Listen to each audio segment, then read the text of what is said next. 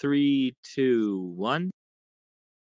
Fantastic. All right. Wonderful, wonderful, wonderful. Welcome, welcome, welcome, welcome to Jota Herbs Grow and Tell. We are here. It is Thursday night, 9 p.m. Eastern, 6 p.m. Pacific, and it is time for our weekly cultivation club. I am super, super excited tonight for episode 37. As a reminder, we are here, produced, recorded, and simulcast on YouTube by the Future Cannabis Project, FCPO2 channel. We have my good friend London up here helping produce and get the show going on the YouTube feed. We've got people starting to pile in here on the room in Clubhouse, as well as pile into the feed on YouTube. So super excited to get going and get that volume turned down so we don't get any feedback. Awesome. We're ready to rock. As always, I am joined by my cohort, Nik. Good to see you, Nik, sir. How are you doing tonight? I'm doing great. It's great to be back here this evening. Looking forward to the conversation tonight. Fantastic. Yeah, I'm psyched to have you back. You've been skating on us a little, and I know you're going to be a little bit distracted for the next couple of weeks, but we have some good science stuff to dig into coming up as well. We were talking about Rubisco and enzymes and putting together a new set of science deep dives. So I'm looking forward to that. That was a good conversation we had. It was good to catch up with you yesterday, sir. All right. So I see we have our returning champion, Benjamin from Acadia Family Farms. Good to see you, sir. How are you doing tonight?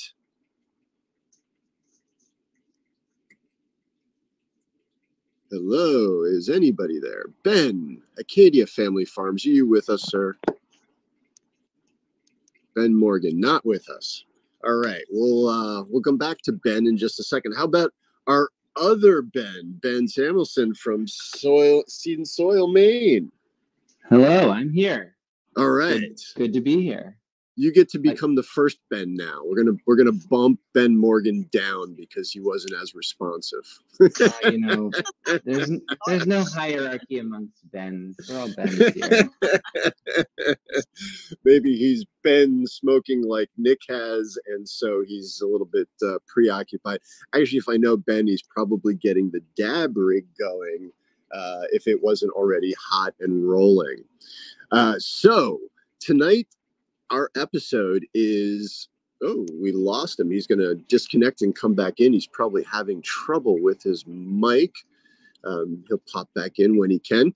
Tonight, we have a fantastic episode for you here, episode 37. We're going to be talking with the amazing Samantha from The Grow Off, the founder, the woman running the show. How are you doing tonight?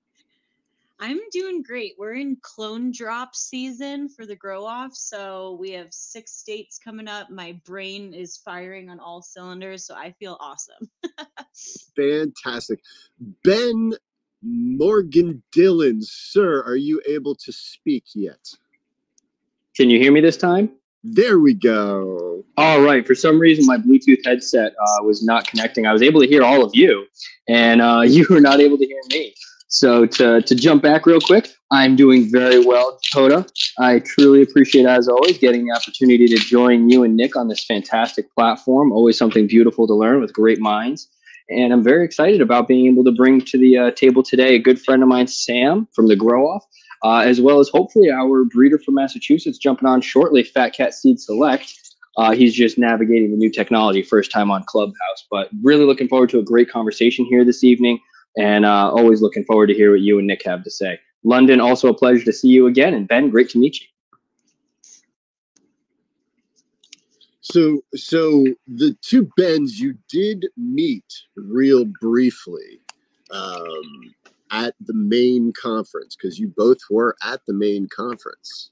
Yes, I remember you, Ben. And Ben, we were looking at Ben's phone, and he had those really cool little data samples that we were eyeing. We were hanging out. Yes. I now clearly remember my counterpart Ben from the main group. I didn't realize that was the same Ben. Pleasure to hear your voice again, my friend.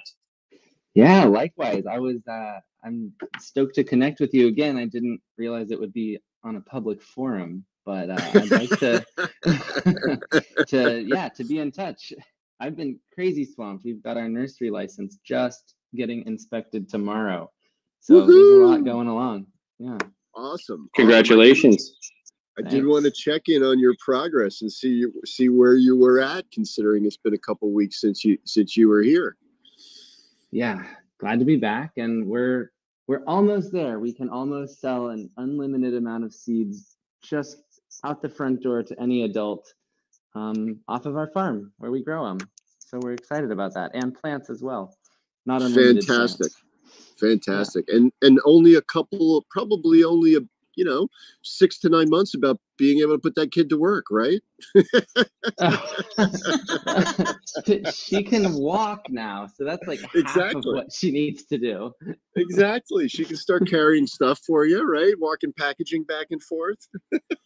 Yeah, like I just heard a guy talking about putting his like very young kid to work pulling the lever on a log splitter, and I liked the sound of that.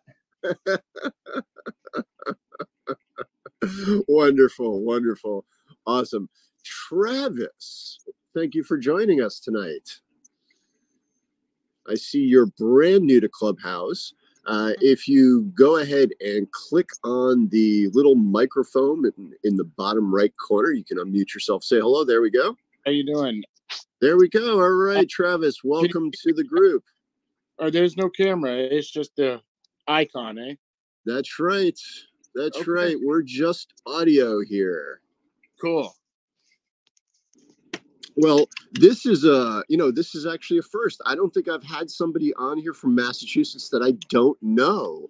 So welcome to Haute Herbs GrowN'Tell. I am also a Massachusetts person. I'm out on Cape Cod, and I'm excited to see you joining the fray here for the Massachusetts Grow Off. Yeah, me too. I'm really excited about this. This is going to be a lot of fun, and I'm looking forward to all the results. Fantastic. So I do want to properly set the stage and make sure that we inform everybody who's not already familiar with the Grow Off about the Grow Off itself. So Samantha, why don't you go ahead and give a little introduction to yourself and the Grow Off, and we'll take it from there. Okay. Absolutely. And if you don't mind, while I do my intro, Bangladesh is here from our main, they're our genetic partner for Maine, if we can bring them up. Oh, yes, absolutely. Cool. Yeah, I figured it's a New England, home, like a New England group. So let's bring both Massachusetts and Maine into the conversation. So yes, absolutely. And a lot of us have roots in both and family in both as well. So my son's up in Maine, and I love spending time up in Maine. So I've been up there quite a bit. Got a lot of friends up in Maine. So it's a wonderful place. And I love the hat on that picture. Bangladesh, welcome to the GrowN'Tell. Why don't you go ahead and unmute yourself and say hello, sir?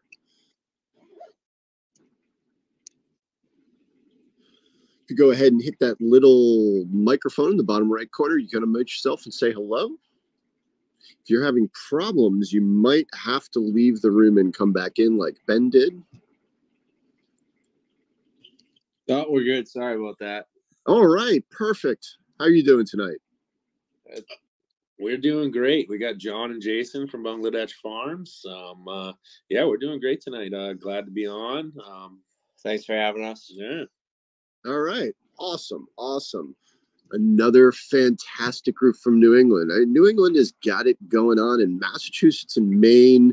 You know, they've led the way for New England, and we've been very closely linked I think since the beginning. People have been going back and forth between the two states, participating in events in both states. I know lots of people go up for the camp out and all the other really cool things that go up on in Maine. And there's always folks from Maine coming down to the New England events in Massachusetts. And I've seen some folks over in Rhode Island as well. So it's great. It's definitely a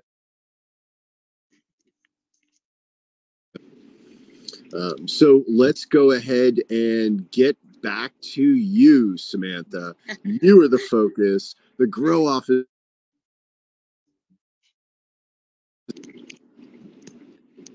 Did I lose you? No, are you still there? You're good.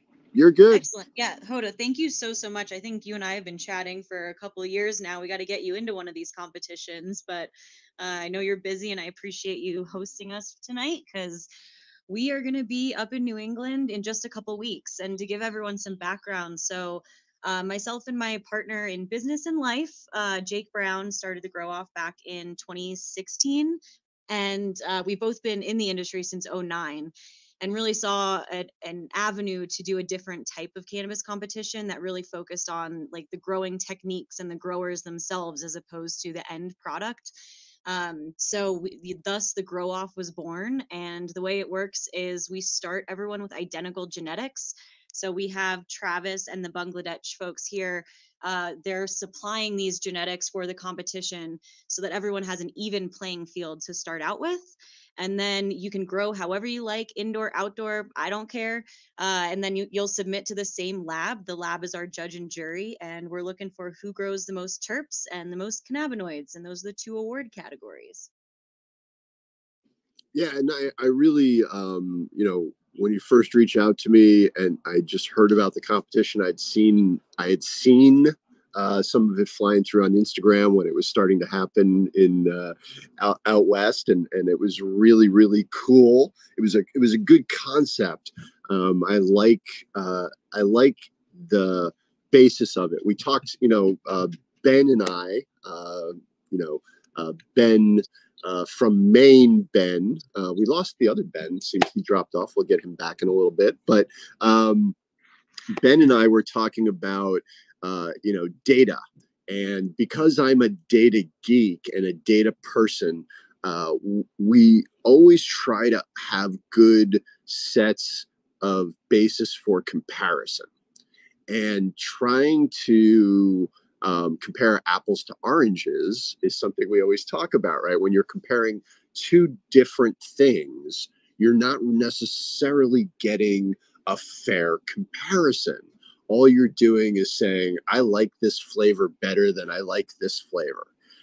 It's not quite the same, and it's very arbitrary in some cases how people judge the flower based on what they like and what they don't like. I'm not a big fan of lemon, right, London? I'm not a big fan of lemon.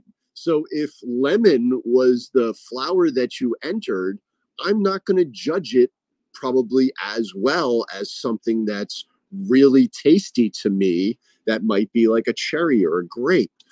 So having this starting point where everybody is growing from the same clone was really interesting to me.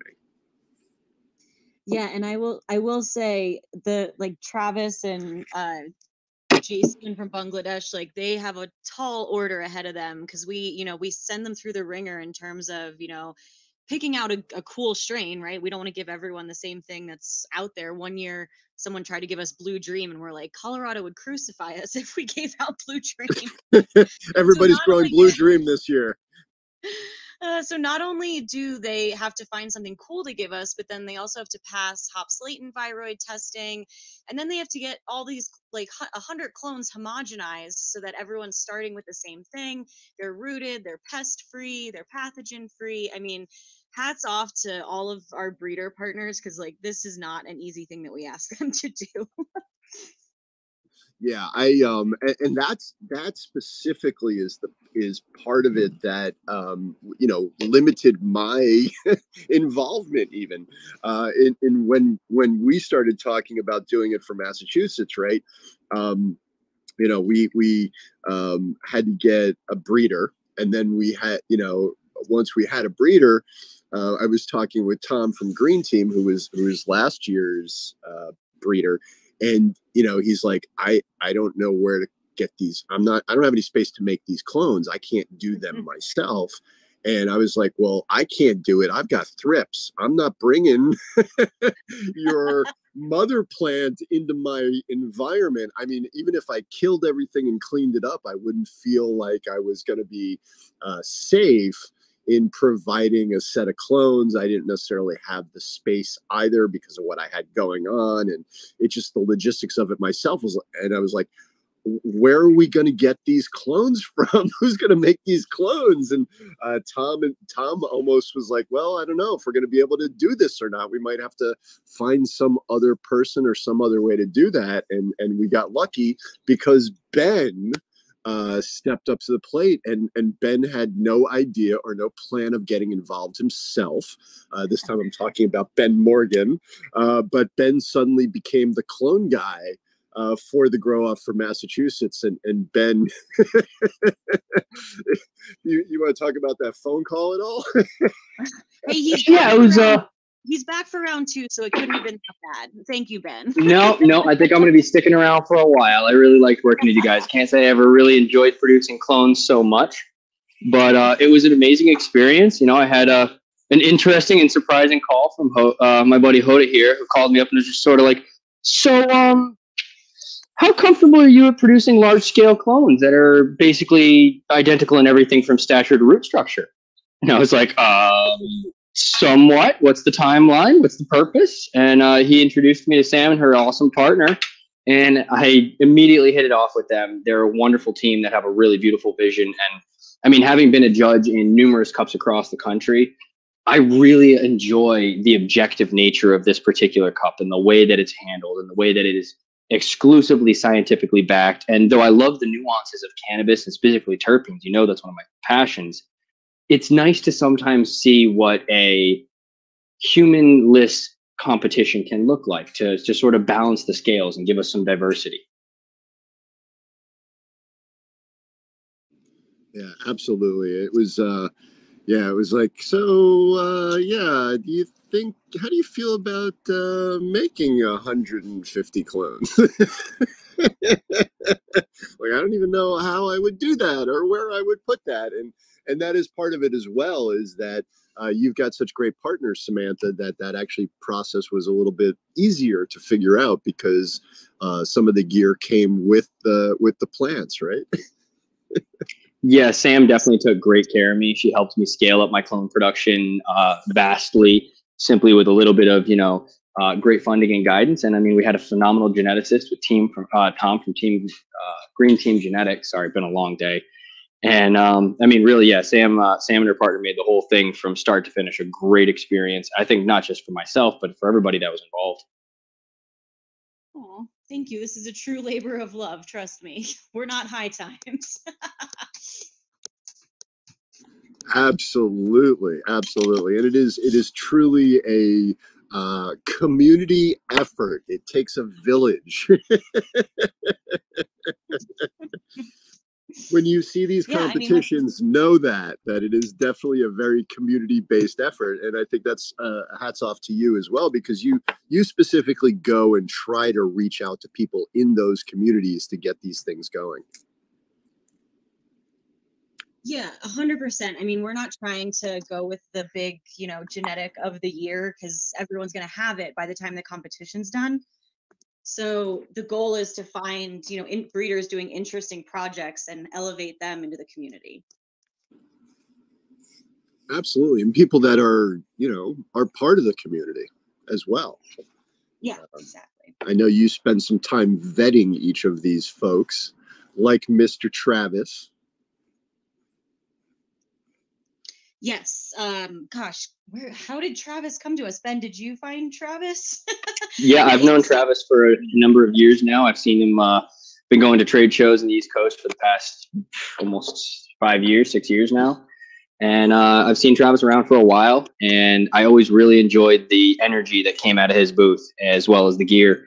And he always did a good job of stabilizing his genetics. I loved how he was not just a Northeastern breeder, but he was specifically a Massachusetts breeder. And so he was really tailored to my localized environment and gave me a great opportunity to work with gear that was really not just sort of, bred to deal with environments similar to mine, but bred in my environment. So for outdoor growing, that was really superb thing. And, having seen him throughout the years, we formed a friendship and a relationship, and I respected him for the work that he does. And the breeding work is superb, as we're going to see this competition. So I thought he would be a really good fit for a small time breeder that really deserved to be taken to the next echelon, get his name out there more for the hard work that he and his partner do. Thanks, Ben. I really appreciate that. I was really, really excited when you contacted me. And, I think one thing that really brought us together was my passion for testing. The second it became legal, I brought my bud right to the lab and had every strain tested. I was so interested in what results I could get, what the terpenes were, what all the cannabinoids were. So I think that really put us together on the map right there. And that's what this competition, where it really brings together, the amazing part here is that it's all about the testing. And, when Ben connected me with Sam, she had a bunch of targets, like she said, that she wanted to meet with this strain. And so it took a little bit to pick strains that hit all the targets. But I think that we hit them all. And we're really excited to release this strain. It's been, it's been a really cool one to make, and I'm really looking forward to it. So, I hope everyone signs up and gets the clone and enjoys it, because it's going to be something to enjoy. Yeah, it's definitely something unique and special. Like I said, I've seen a lot of different cuts over the years, had the opportunity to judge, had the opportunity to pick genetics for this competition.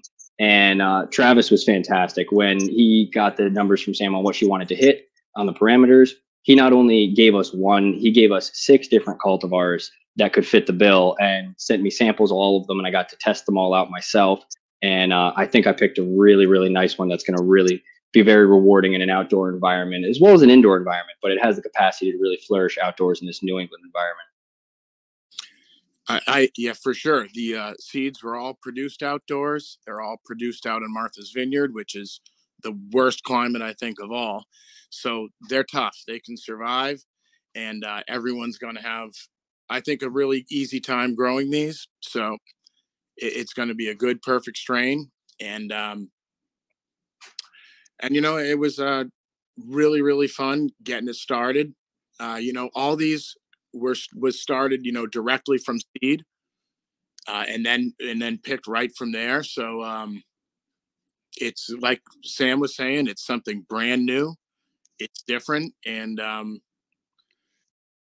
it fits the bill. Yeah, I think one of the most unique things about it is your environment, where you come from. I mean, when we talk about, breeding for harsh environments and dealing specifically with, the Massachusetts Falls, I really think that you cannot get any more hardy than a plant that is able to flourish on an island. You talk coastal, you can't get much more coastal than that. You're 360, my man. No, last week we hit 38 and 36 degrees on Wednesday and Tuesday night, and we were the coldest in the whole Northeast. Yeah, definitely. And I'm probably the closest to him being here on Cape Cod, right? We weren't quite that cold. We were a good 10 degrees warmer than that. We haven't really dropped below like 45. So, but yeah, the environment here is really tough because you have really, really high humidity swings. You have really, really sandy soil that you can just dump organic matter and water into, and it just keeps running off. It takes time to build it up. So it's a really challenging environment here, definitely. And even more so on the vineyard, which is that tiny little island. Yeah, you never know when that hurricane's going to come. You never know when that nor'easter is going to run by. And, you know, in our particular area, we're in a frost pocket, so we're on average 10 degrees cooler than anywhere else. So that's probably why, you know, you were on Cape Cod around 10 degrees from us. Although the rest of the island isn't quite as cold as where we're located. You know, the trade-off is it stays a little warmer in the fall, you know, so we get a little extended season. Sometimes it can last till November 1st. So that can be a gift. It makes it so if you're growing some sativa, it's really tough to get that 14 weeks of flower in, because sometimes you're harvesting last week of October to November 1st. And forget about it for Maine. Right. Yeah. It'll be frozen in purple before it's finished. Awesome. Okay. So, Samantha, what was the first cup, and how did you work that expansion plan? How did you start expanding out from there? Well, so we're based out of Denver, right? And obviously this is, you know, was the epicenter. I don't know where the epicenter is anymore, but you know, inevitably folks started reaching out from all these different states saying like, oh my gosh, I've been talking about this with my buddies for decades, this concept of like, you know, identical cuts.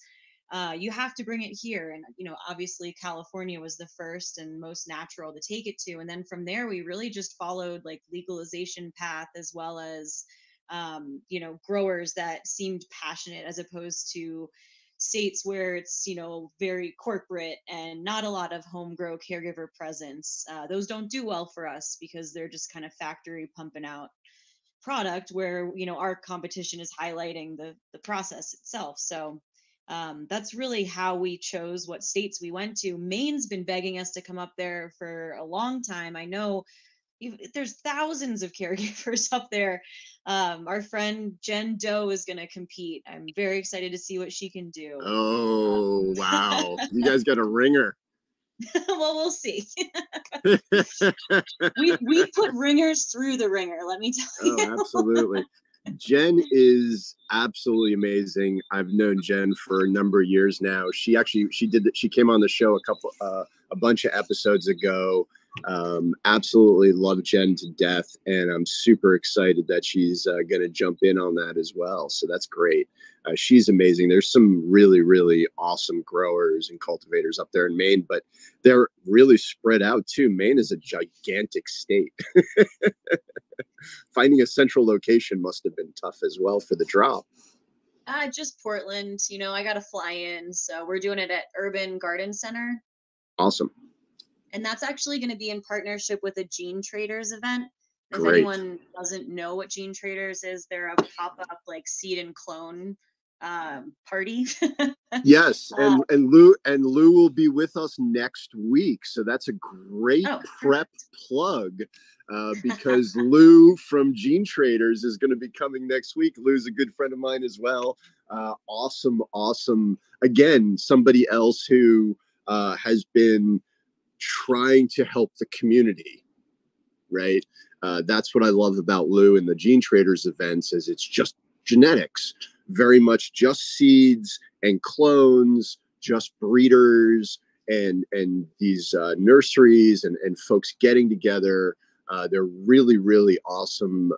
Great time, because it's all growers, right? Who else cares about seeds and clones but growers? So it really becomes it's really quite a party for the Gene Traders, and he gets an amazing crowd at those events, and just really some fantastic breeders from all over the place. So it's awesome. I'm super, super stoked to see him also expanding all over the country too. He's got one, I think, in Virginia going on. We're going to be with him for that one as well. Awesome.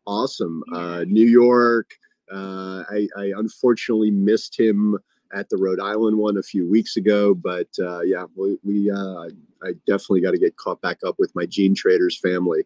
The first couple of those were actually in Connecticut when he was starting out. Rhode Island and Connecticut were mostly where he started. So we'll be talking about that next week. Perfect. So yeah, I mean, if you're listening from Maine and you want to jump in the competition, not only do you get to pick up an awesome cut from Bangladesh, but you can also pick up a bunch of other stuff from the breeders that participate in Gene Traders. So Yeah, and hey, guys, just want to go in there that Fat Cat Select Seeds will be at some of the Gene Traders upcoming events.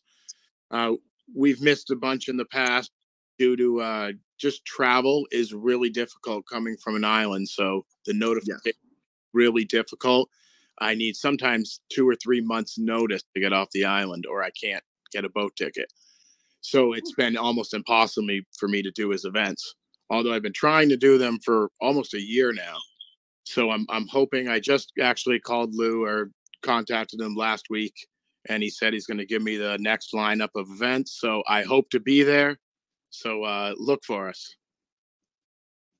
Awesome stuff. All right, we are at the half-hour mark. I want to quickly say hello to Dutch and Wendy. Thank you for joining us tonight.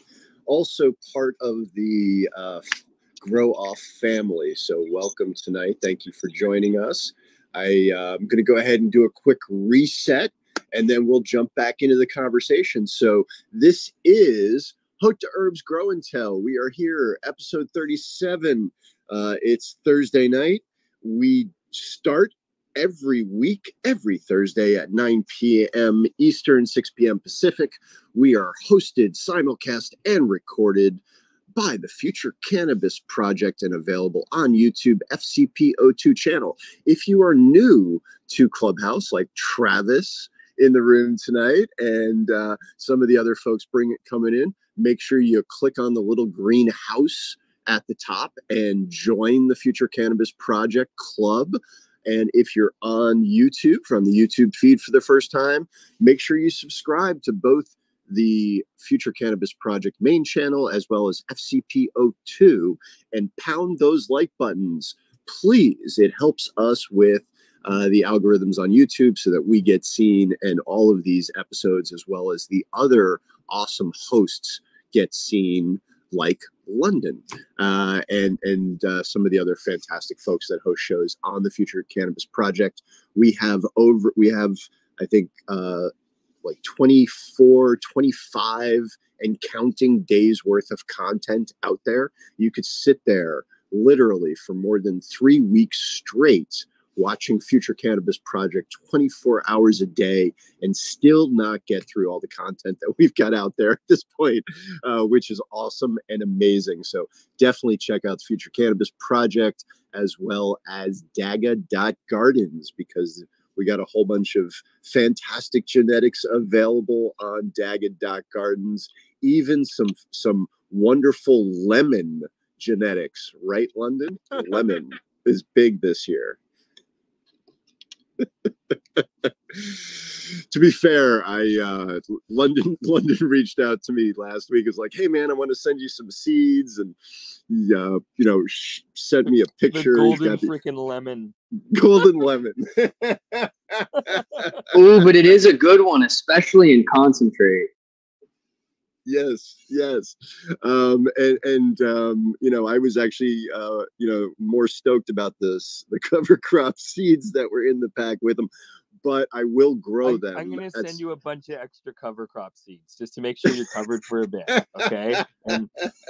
But you have to do me one promise, okay? Yes. When you're after you harvest your plants and you find a baby carrot or a turnip or a little radish in there, you have to get a picture of you taking a bite out of it for me, okay? Absolutely. I have to harvest my cover crop and enjoy the bounty on camera for you.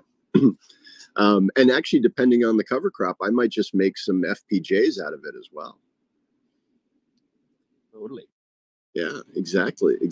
All right. So thank you, everybody, for joining us. Thank you, everybody, on the YouTube feed. I see Robert and Laura and Jeff and Wheatest, Detroit River Rat, Arizona Phoenix, all 710 Connoisseur, and the whole crowd out there. Weed Monster Grows as well. Everybody is joining us. Got a good chat flowing on the YouTube feed tonight. So I thank you all for joining us there. Good conversation going on in the background here. in on the chat. So I see a lot of comments going in there as well. So that's awesome. Thank you again for joining us. We're here every week on Thursday night for our weekly Cannabis Cultivation Club. So make sure that you subscribe and come back and join us again. Wendy, how are you doing tonight? Thank you for joining us. Hi, everybody. I am doing great. Little late tapping in. Just had to pick up the kids from Grandma's house. But yeah, otherwise it's hot in California. You guys are getting 38 degrees over there. We're like not dipping past, I don't know, 83 in the daytime. Sounds nice. Yeah, it's in the mid 60s right now for me. So yeah, we're it's cooled off finally today a little bit now, but it's amazing, you know, when the plants get such a rough start like they did in California this year, and then it finally warms up and everything just blows up and like doubles overnight. It's actually kind of cool to see. There's always a moment of stress when everybody goes, oh my God, like we're going to have the worst season ever because nothing is growing. And then a week later, you're like, oh, we're back to average. Never mind. We're fine. Everything's good. It's all good. It's all good. It's a good thing the plants don't watch a calendar, because I think they would be, you know, they're probably less stressed about it than we are, right? We're looking at the clock. We're looking at the temperature. Yep. We're looking at how much water we're already using. Oh, that's the one thing we're not as worried about this year in California. I gotta say, it's just I saw like that raining. I saw that cool solar hookup thing you got going on too. Oh, it's so amazing! Our solar pump. Yes. Yeah. The most amazing thing ever. It's one of those things that, like, I grew up pumping water. I hated it. Like, I had to hike, you know, way out. It wasn't that bad of a hike, but as a little kid, you're like, oh, I have to go pump water. And then there was this, you know, gas powered motor that you had to pour the gas in, and then you had to pull it to start it. And it was like, I can't remember a single time I didn't sit down in tears because I could not get that damn water pump started. And like 2 or 3 years ago, must have been 2 years ago now, somebody was talking to me, and I was like, it'd be cool if there was something like, I don't know, a solar powered water pump. And they're like, dude, there are. These things exist. I was like, oh my God, what? And it was just quite literally life changing. Like, the water pumps when the sun is shining and there's batteries. So when the sun isn't shining, the water still pumps. It's a miracle. Not only do you not have to haul water, you don't have to haul gas and everything else either. Wonderful. And the amount of times that thing would break down was just ridiculous. So yeah, our pumps are from a company called RPS Solar. They're a really small family owned and operated place. They have engineers on staff. So like that for me was another game changer where I was like, I don't know, like I have to try and set this up myself. And like, oh no, we've got engineers. Just give us a call. We'll walk you through it. I'm like, oh, done. This is great. It's awesome. That's awesome stuff. I often have referred to myself not as a grower, as just somebody who's hauling water. Because a lot of especially with a lot of the natural farming, we're not really doing a lot. We're just kind of keeping the plants wet and letting nature do the rest. So that's a lot of what I'm doing, is really just hauling water indoors. You know, for a long time, I didn't have a sink downstairs in the basement. So I was literally hauling buckets of water downstairs. That was how I kept my plants watered and did all that stuff. And then eventually I always get the sink installed downstairs, which is like a miracle to not have to go up and down the stairs with the 5-gallon buckets of water all the time.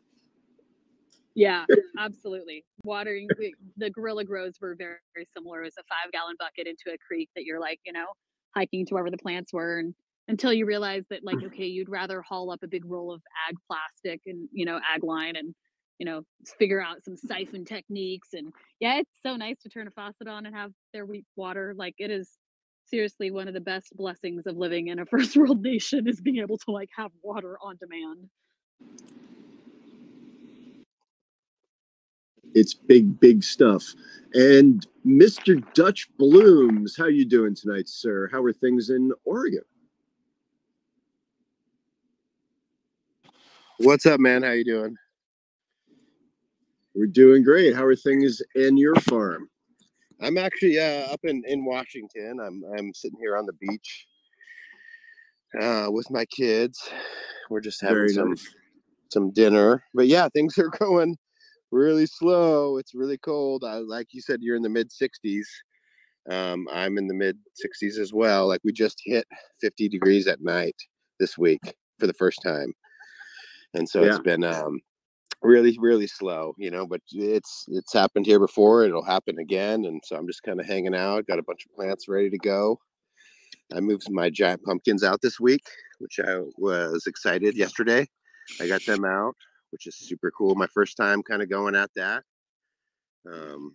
Doing all the tech with the heated soil cables and sub-irrigated water system, etc. So yeah, I'm feeling good, man. Awesome stuff. Thanks for joining us tonight. All right, so Samantha, what is this about a Hawaii grow off I saw? Well, I figured after 7 states of this that we're all going to need a vacation. So we met some awesome folks on Oahu that are fighting for caregiver rights there. And he said, hey, I want to do a grow off to show that, you know, we know how to grow and people should respect that. And in our last chat with Future Cannabis Project, Jason from Care Wailea was saying that they're kind of trying to follow the Maine model, you know, of keeping things local. So anyway, he is going to be throwing a big Patients Appreciation Day, July 9th, and we're going to be handing out cuts from a plant that was gifted to him from King Kamehameha the 8th, I believe. I hope I didn't mess that up, but I'm very excited, obviously for the trip to Hawaii, but also to, you know, honor the caregivers there and see what they can grow. Yeah, I saw that and I was like, man, I really want to go to that one. It's open invite. Jason is said you can camp on his farm. You don't need to pay for a hotel. Just come on down and like literally anyone. That's awesome. That is awesome. That is Hawaii is one of the things on my bucket list. I've been to like 36 out of the 50 states, but I haven't made it to Hawaii, and it's definitely one of my targets of things I want to get to. And I was going to go for my 50th birthday, and unfortunately we hit COVID. So there wasn't really a lot of travel going on. So it's still on my list. I want to get out there. Maybe that's a good excuse to try to figure that out to go to come out and join y'all. But that's amazing. Expanding to Hawaii, even you're definitely getting some serious reach. All right, so let's talk about dates. I want to get some dates out here. Let's talk about that upcoming schedule. So give it to us. Yeah, so before I break anyone's brain, there is a schedule on our Instagram at the Grow Off with all of these dates. But to summarize, we'll be doing the Colorado drops next. That is June 10th and 11th. Next up is California. We're doing drops in Humboldt, Oakland, and San Diego. After that, we have, I believe, Maine on June 25th. And that, again, is in partnership with Gene Traders. And then June 26th, we have a double header. We're doing simultaneous drops in Massachusetts and Virginia. And then we're, like we said, wrapping things up on Oahu, July 9th. Awesome. And basic entry information for people. Obviously, it's on the Gene Traders website, but just talk about it. What is it? You know, you sign up and then what? How does that work? Talk about how the contest works. This is our lowest entry fee ever, and I think the lowest entry fee for a cannabis competition maybe ever. We wanted to encourage, you know, growers of all shapes and sizes to join us this year and just have the biggest, you know, year ever. So it's $50. We also have a social equity grant, again, to kind of show diversity in cannabis cultivation. So female growers, LGBTQIA, veterans, BIPOC, it's 50% off. So it's $25 to enter if you qualify under those. And, you just pay your entry fee. It covers, the cost of the clones. You grow them as best as you can. And then you pay your lab fee with our partner lab, which is about $100. So $150, and you could win a big wrestling belt as our trophy. And then a bunch of hookups from our sponsors. Bragging rights, a belt, Truly, and some serious hookups from the sponsors. And really, that's it's definitely, to me, a serious notch in the belt, really, because there really is no more fair competition in my mind than this one. Everybody's starting out with an even playing field, and you bring your talent to that plant. You have to, give it your all. And it doesn't matter whether you have 100 lights or 100-watt light. You could win based on what you do with this plant. And so it's really cool. And having that social BIPOC equity aspect of it is also amazing, to try to get as many people involved as possible. I appreciate you dropping that entry price to try to get more folks involved, because that's really the fun of it to me. The more people who grow it, the more variety of types of environments and terroirs and experiences to see what comes out of these plants. I mean, that's exciting stuff. Truly. I mean, one of my favorite stories of a winner is, this guy saw us on the evening news in Humboldt the night before the clone drop. So he comes down, he's like, I heard there's a competition I'm supposed to enter. And I said, okay, well, let's get you signed up. What's your email? Don't have one. What's your cell number? Don't have one. So we signed him up for his first email account, and I believe he's I believe he's outdoor, and he has a couple belts now. I mean, he's won several times. So, and he wouldn't have known about it if he wasn't watching the evening news. He's got 30,000 followers on TikTok.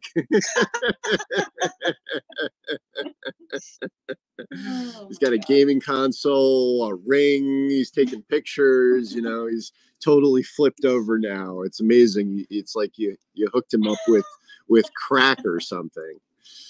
But that's awesome. That I get that. I've often said, and that's one of the things I actually appreciated about getting on Clubhouse, is that it was a different group of people. Instagram, you're only seeing, I estimate, maybe 10% of the cannabis community is on Instagram or even looks at Instagram in any way, shape, or form. And so Clubhouse was like another slice of group of people. YouTube's another slice or group of people. But there are these little pockets of communities. And so there's definitely a lot of times I've been talking to people like, oh, who are you? And I hand them a sticker, or I hand them a bud or something, and I'm like, "Oh, you're on Instagram. You can give me a follow." They're like, "I'm not on Instagram."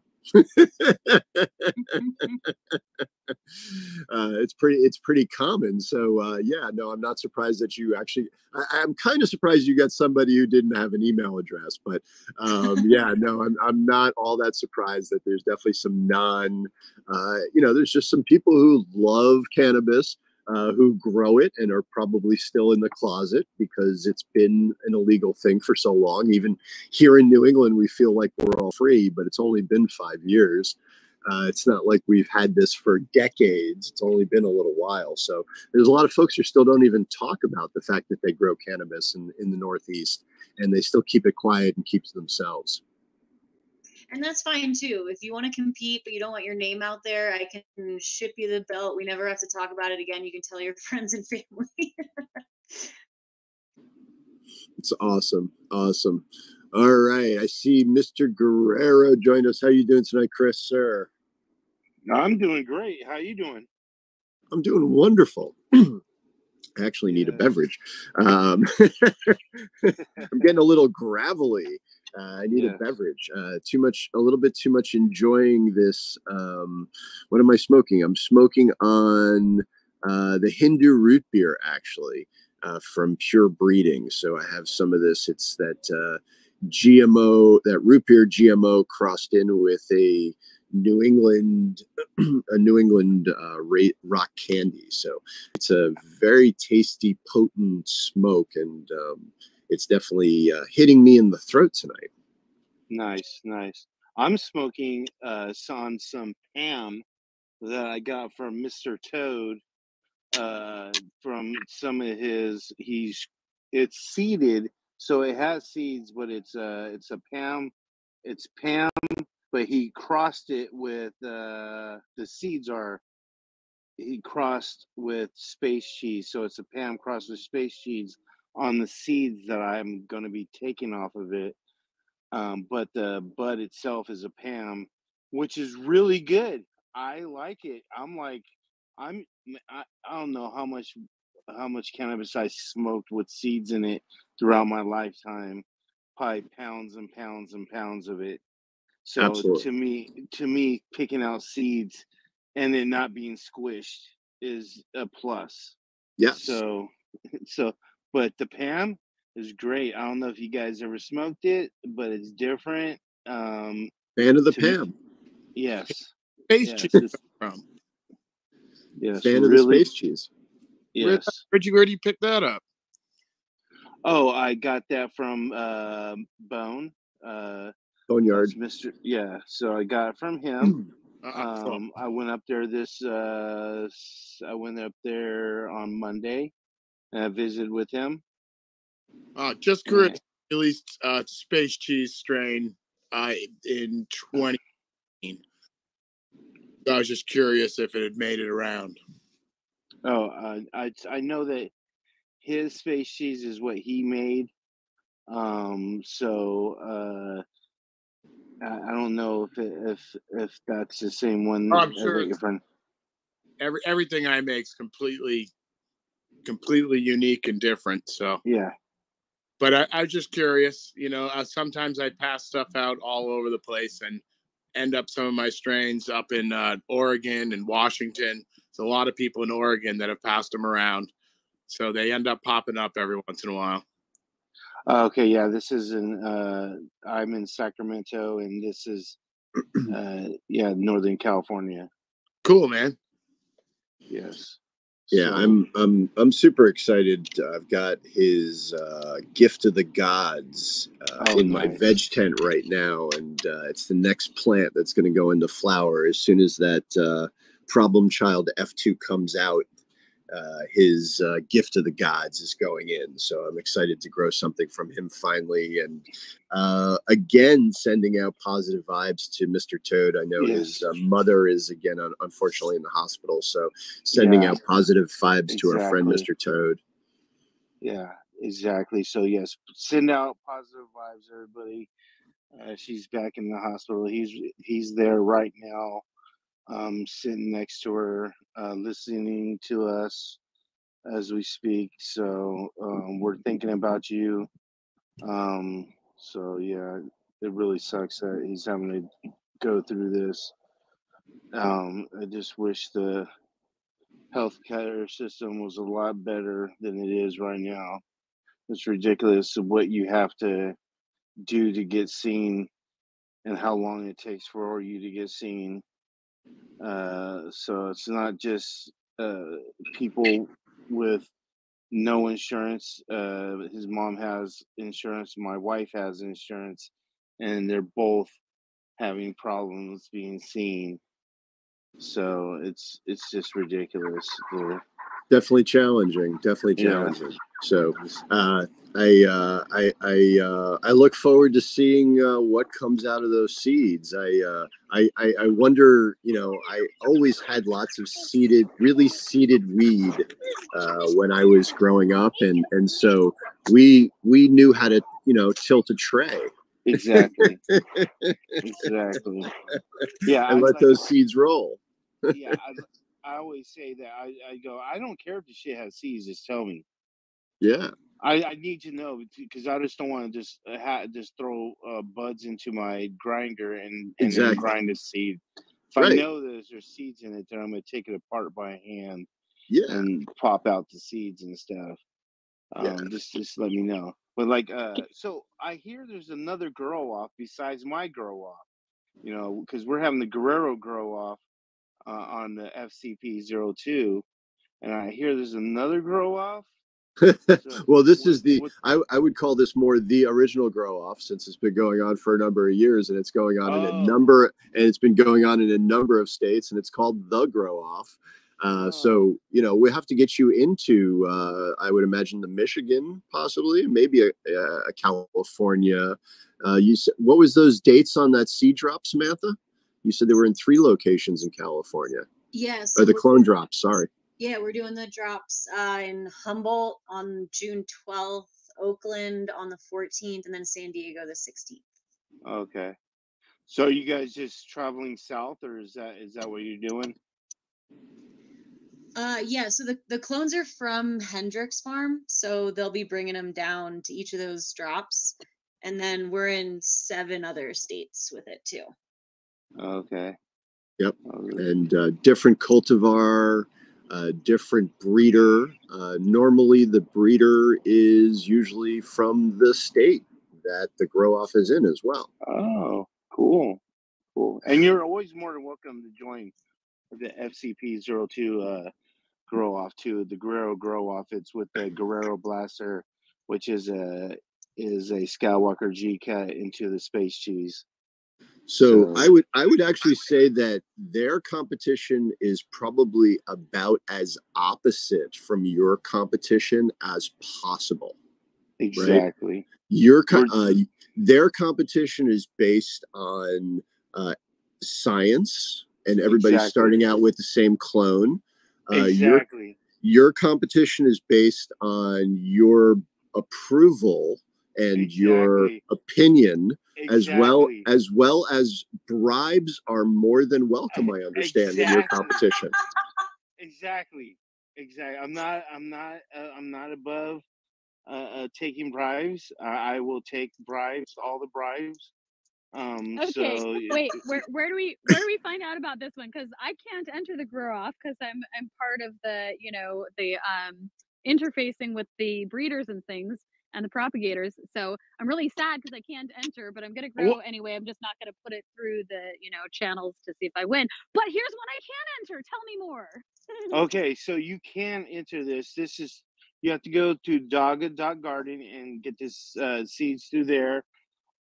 Or you could get the seeds through on Instagram. Hit up Filio Phil on Instagram, or hit me up. I have a couple packs of seeds.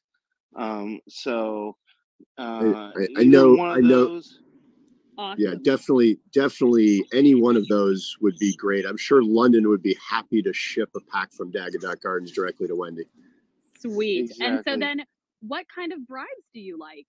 If you've watched my show, I have a show on FCP-02. It's called the Guerrero Grow Show. I like snacks. I'll be doing my research. Yes, absolutely. I like snacks. I like cannabis, and I've said this is some of the briberies is like if you use it's a point system. If you use my sponsors products, so like I'm sponsored by Royal Gold. So if you use any one of the Royal Gold products, as those are points. If you use any of the grassroots products, like grassroots pots or any of their products, they have amendments also. Use any of those are points. If you're in the Northern California area and we happen to be able to go swap ounces, you know, because I'm not asking you for an ounce of your weed without giving you back an ounce of mine, so we could try each other's out. So those are points too, because oh my God, I love it. So I can actually smoke it. Absolutely. So there's one level for people who are just entering with a picture. Exactly. And there's a whole other level if you can get the plant directly to him so he can smoke it and judge it. Exactly. So That's how we're going to be doing it. I'm not above taking cash bribes. You can buy points. They're $1 a piece. Snacks are also appreciated. Edibles. Snacks are appreciated. I like those gift cards. So if you send me a Trader Joe's gift card, those are points too. So Well, yeah. I'm in Southern Humboldt, so you know I'm right here in Northern California. Okay, I'm in Sacramento. I'm right in the middle. That's not too far. Yeah. No, it's I go far. there all the time. Oh, well, wow. I mean, yeah, I used to. I know because I used to go all the time too. Because I used to live in Eureka, and like during 2007, 2006 is when I lived there, and I was able with my medical card to bring cannabis from there down to Sacramento, and that dried up really quick. So it was like there was no more business. Everybody and their uncle was growing, so a lot of business dried up, and it wasn't worth it anymore. So I had to stop. I love it. We have the grow off, which is, completely non-judgmental and just based on data. And then we have the Guerrero grow off, which is completely judgmental and not based on data at all. Absolutely. Absolutely. There's something for everybody. Exactly. That's right. We are an equal opportunity contest. Yes, the best weed will not own. The best weed probably won't win. Okay. Well, damn it! I might be out of the running. I don't know. No. I mean, who knows? Because, like, seriously, if, like, let's just say that the person doesn't use any of the products, and well, I love Royal Gold. Those guys are amazing. I don't do grassroots stuff, but I'll make an exception. I make bomb edibles that actually would I'm gonna make a special bag for you. And okay. I don't live anywhere near a Trader Joe's, but I'm not opposed to driving by one. So I'm making little check marks in my head here. Exactly. See, those are you're already getting.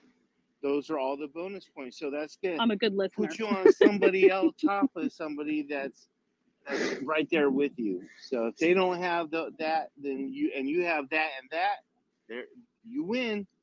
So Samantha, do you think we can get this guy to smoke all of the grow off entry weed? I think that would be a really interesting data point. Yeah, Chris, they were just talking in the YouTube chat. Are you having a party at the end of this? Yes, we're gonna. Hopefully, we'll be having a party. That's all depends on life situations that are going on as we speak. Everything's always up in the air when it comes to life situations, but if life works out best, yes. Well, let's connect offline. You can join our party and try some of these strains and see what you like best. And maybe I don't know. I'm not gonna encourage bribes. You can do that part, but I'm a really good judge in the aspect that I'm not picky. I like lemon chirps. I like cilantro. I like anise. I like all the flavors. I'm not opposed to any flavor. I am not biased in any way when it comes to different flavors. So I'm not gonna. My bias isn't gonna get in the way of what's good and what's not. Awesome. All right. So it is just past 10 o'clock. Let's go ahead and quickly reset the room. Thank you all for joining us. This is Jota Herbs GrowN'Tell. We are here in our weekly cannabis cultivation club every Thursday night, 9 p.m. Eastern, 6 p.m. Pacific. Recorded, simulcast, and produced by the Future Cannabis Project and available on YouTube, FCP02 channel. If you are not already a member of the club, please join the Future Cannabis Club here on Clubhouse, as well as subscribing to both the YouTube Future Cannabis Project and FCP02 channels on YouTube. Make sure you pound that like button if you're having fun on that chat tonight. I only see 9 likes, but I see 53 people have been through the chat. So make sure you go ahead and click on that little like button over to the left and get that in there for us. We appreciate that. All right. So we have talked about we've talked about the grow off and the genesis of the grow off and kind of how it's been spreading. We've talked a bit about what goes into some of the creation of the clones, or at least from some of the scrambling that's gone on in the background to get these plants to the community for the contest. Talk a little bit about, Samantha, why don't you talk a little bit about the testing and the wrap up and some of that, and then we'll talk a little bit about Ben's data again, because I definitely want to understand where we're going with that expansion, that data set investigation. Yeah, so with this all dependent on lab tests, we have to choose, good science and not freebie labs and things like that. So, we in each state look for which lab's doing the best work because they're the judge and jury of this. So, like I said, the entry fee is $50, and then you have to pay your lab fee, which is about $100. And we're looking for who grew the most terpenes and cannabinoids. And then a cool thing we also do is growers let us know as much as they want to about how they grew the plant. And then we take that data and correlate it to the test scores so we can start to see, what potentially aided in more terpene growth in this plant. Are people using more LEDs this year than last year? What helped the cannabinoids produce in that particular cultivar. So a nice strain report goes out to the growers at the end of this. And then I want to circle back on that, but to answer how this all wraps up, this year, for the first time ever, we're doing one giant award ceremony. So we'll be in Vegas, November 15th, announcing winners from all 8 states. And except maybe California, because you guys got a late start and outdoor won't finish in time, which is maybe where Chris and I talk about having a collab party in December. But yeah, so anyone that's participating gets to come to the Vegas party. Even if California you come to, it'll be the biggest gathering of growers, I think, from across the country that we've ever seen. So, and we'll be live streaming it. I'm trying to get Future Cannabis Project to do some coverage for us and let everyone know who won in all of our competition states. I think London wants to come to Vegas. Get that passport ready. Wait, is London in London? No, London's in Vancouver, so it's actually a very cheap flight. I'm just gonna point that out there real quick. But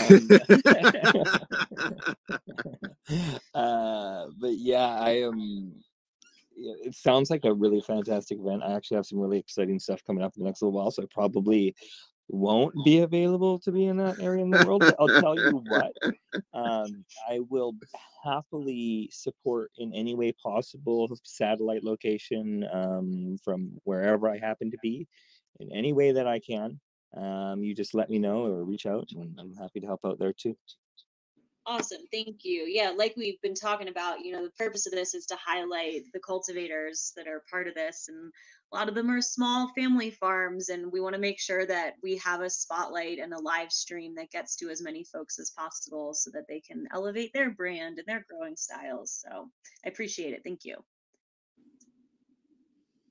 That's exciting stuff. That's exciting stuff. I love that continuing to raise the bar on the awards ceremony as well, and being able to do a live stream to get the attention on the growers, because without the growers, there's not really a lot to talk about.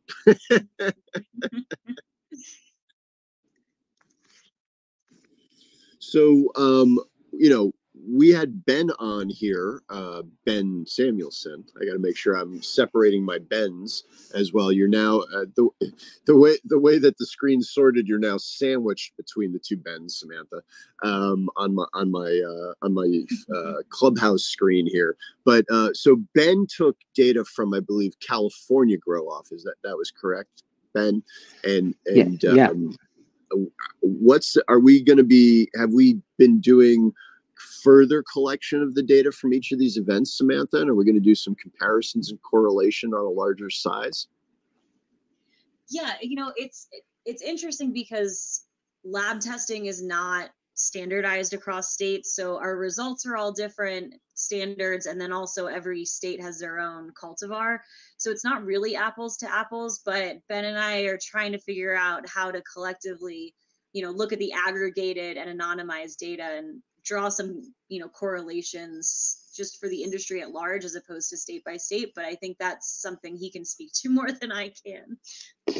Yeah, I mean, I knew about the grow off data, and I knew the concept of it, and I had seen a few graphs that were made out of it, and I just kept pestering like my new Nat of the Humboldt Seed Company, like, can I get the actual data? I want to poke around in it. So it was just sort of an interest project at first, and it's hard to ask questions of this data because it's not a designed study. So the most obvious thing that jumps out is that almost any, like, does outdoor weed have higher THC? Like, yes and no, it's all over the map. Does LED versus HPS have a huge impact on terpenes? Like, basically, no, there's some kind of other factors going on. It's too complex that you don't just see that there's a really tight correlation to any of those categorical inputs. So that was a big takeaway already from this project. So to get more rigorous with asking questions, it's a good place to start for making hypotheses, but we will need to see possibly more voluntary. What do you call that, Sam, when people fill out the survey and it's kind of spotty? If participants want to get really detailed in their survey filling out, maybe we can get some, I don't know. Yeah, I'm it's at a an loss for interesting, words. it's a chicken and an egg situation, because it's like, we don't want to, growers don't want to give up IP, but if they can see the results of that as being beneficial, perhaps they give more, but we need more to give them more. Right, right. So it will get there. It's, a trust exercise. And Yeah. the competition isn't set up to be an experiment, really. It's set up to let the lab be the judge. So we're sort of reverse engineering it to ask questions of the data. Yes, absolutely. And surveys are also tricky in many different ways, having done lots and lots of user surveys and things like that over time, over the years in IT. Surveys can be tricky. Number one, it's always hard to get people to fill out surveys. So your response quality is always dependent on how well you can get adoption, how well you can get people to actually fill in the form properly. And then you have to tailor the form in a way that limits how far people can go off the rails, so to speak, on their data entry, because you don't want the text field to be too variable. If the text is too variable, it becomes hard to correlate the data. So you look to drop-down boxes and radio buttons and things like that that are sometimes limiting in the types of answers you can collect. Yeah, my best commentary on that was Wendy, I think last year, the year before, was like, your form on the lighting side doesn't have the sun. What am I supposed to do? It's like, geez, thanks, Wendy. That is wonderful.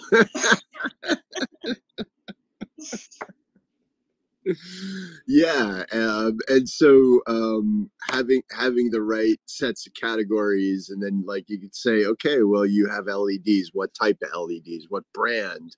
There's dozens and dozens of brands, and then you'll get a bunch of people who will misspell stuff. So you have to go through and like clean up the misspellings, so you don't have 12 different versions of the same product or lighting solution or whatever it is. And then you have all these different wattages and different measurements that could be utilized to give that information. And then you get to a point where people don't necessarily have a light meter to tell you how much par is being applied to the light, to the plants. Truly, so many variables.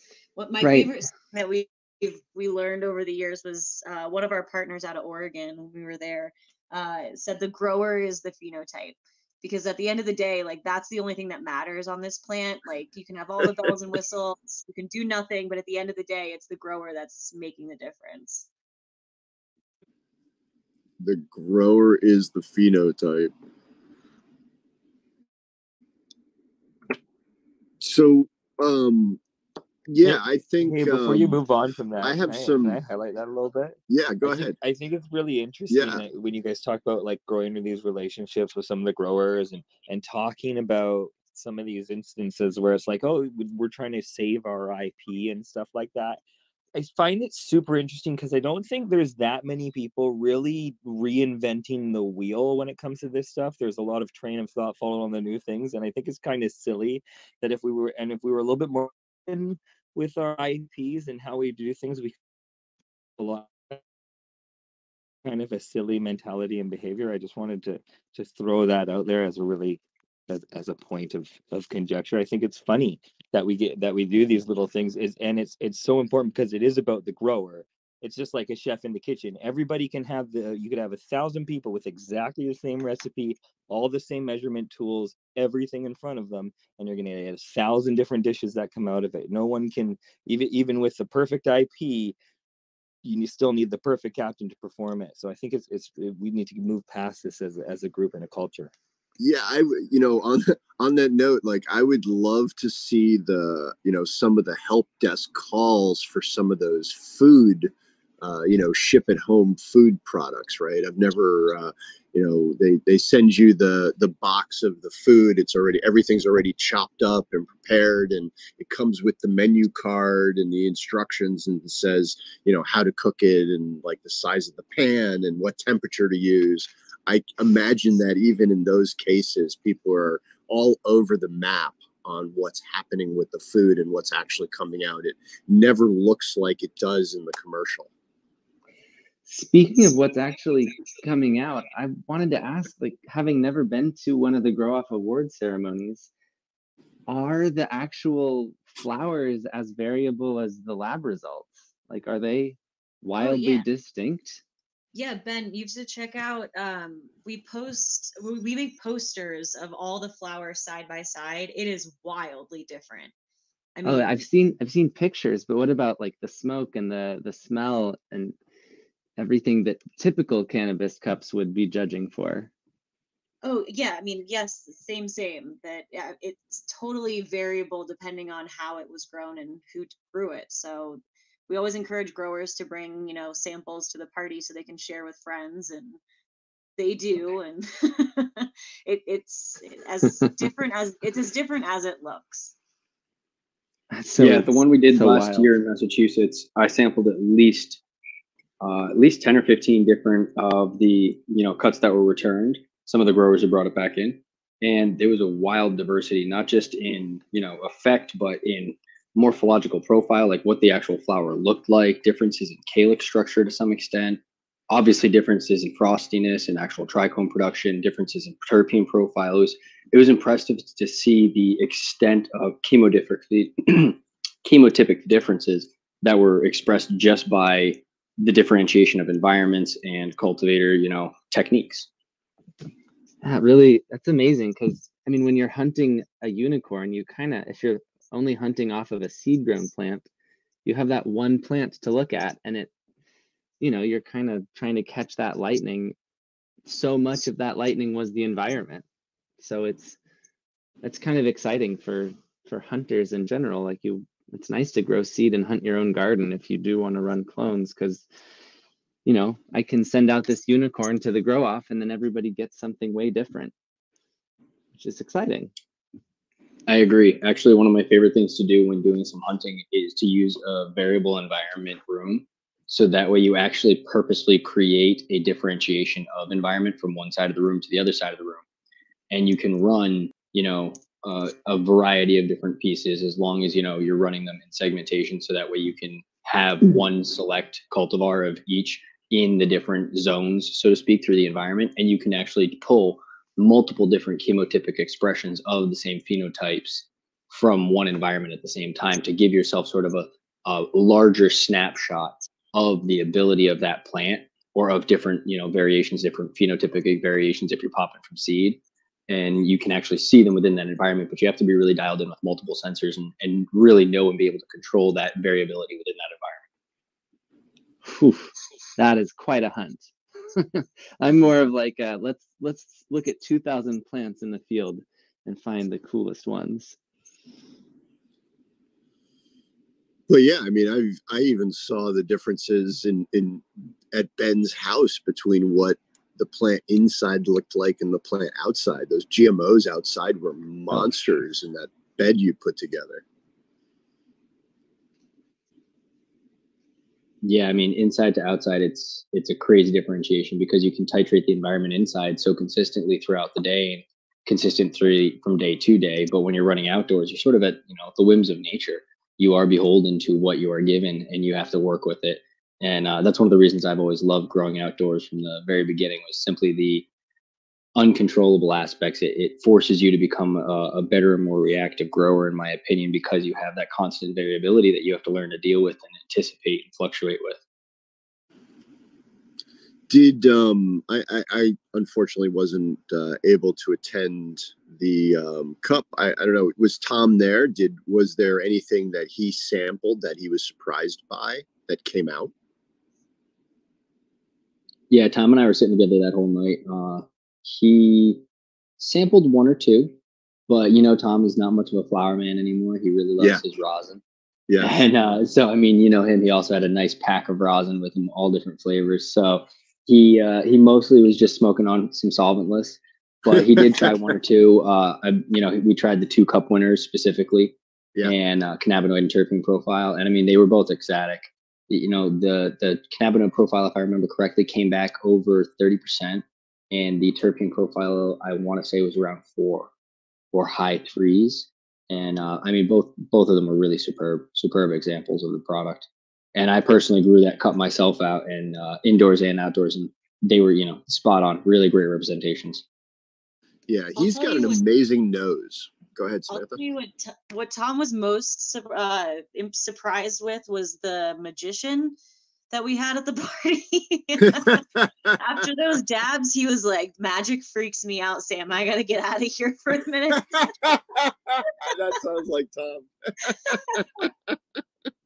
Yeah, I remember that. No, that magician, actually, I gotta say, he was a sleeper. He ended up being a fantastic show. You never know what you're gonna find at a grow off event. And the Summit Lounge is also an awesome spot. I do miss being able to hang out there. I talk about it all the time. I need to take a drive and go see the Summit family. It's been a while. It's just such a great spot to have an event and to get together and to be, because it is a consumption lounge, you can get in there and you can actually have a bunch of those buds all together, and everybody can sample and sniff each other's jars and taste each other's weed and really compare notes on how they grew it and what they did to grow it. So having the cultivators together at the end as well is really fantastic, just to get that community together. Yeah, that's essentially what this is all about at the end of the day, is just, you know, finding the community, bringing folks together to talk about what they love the most. It's the coolest thing to watch folks just like share their finished grow off product and talk about what they did to it, because they have common ground at that point. You know, it's not a party where you're just kind of, I don't know anybody, what do I talk about? It's like, well, you're all here for the same reason. And you Right. had the same thing. Absolutely. So, yeah. Yes. And I have to say, like, the Sam and Jake show is the most hysterical thing I think I've ever witnessed at any cannabis event anywhere. If anybody was at the one last year in Humboldt, it was like, oh my God, there were hot dogs, there was like impromptu comedian stuff. I was in stitches the entire time. It was amazing. Thank you, Wendy. Yeah, we had a hot dog eating contest. For what reason? I don't remember. There were too many hot dogs. It wasn't even a contest. It was like, hey, you won an award. Come here, have hot dog. Like, you didn't have to get off stage without a hot dog being shoved at you. It was hysterical. Putting hot dogs in people's cars when they weren't looking. Literally. Yeah, there's a new phenomenon since COVID that like nobody eats at parties anymore. I'm like, y'all are stoned. Why aren't you eating all the food that we bought? Like, what's happening? Everything's got to be individually packaged for them to feel safe, maybe. I just thought there was too many of them. I didn't realize that nobody was eating them. I think I had like 3 pieces of pizza and 2 hot dogs. And You're the real hero, Wendy.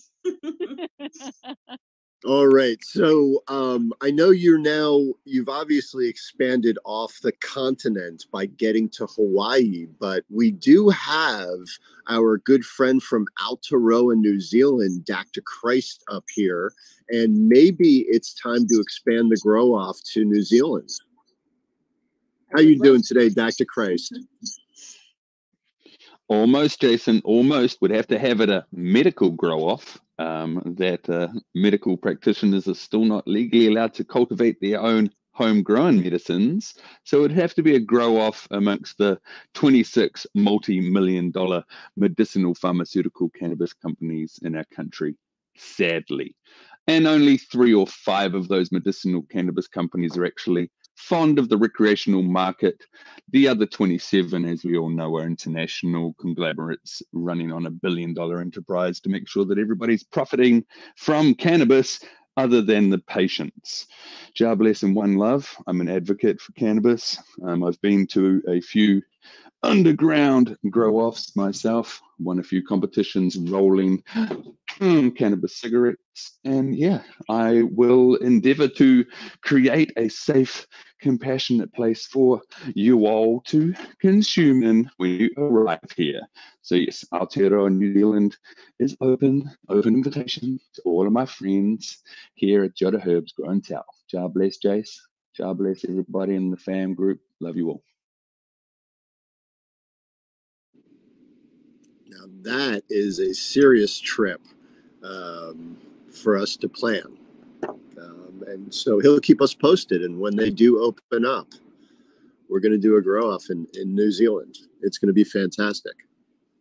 I'm there. We're working on an international model, not quite ready to say where yet, but all the pieces will be in place as soon as they're ready for us. Amazing. Amazing. All right. We are at the 10:30 mark. We've been in here for 90 minutes already. The time has flown by. Let me go ahead and give a reset here as Resin jumps up. We'll say hello to you in just a minute, sir.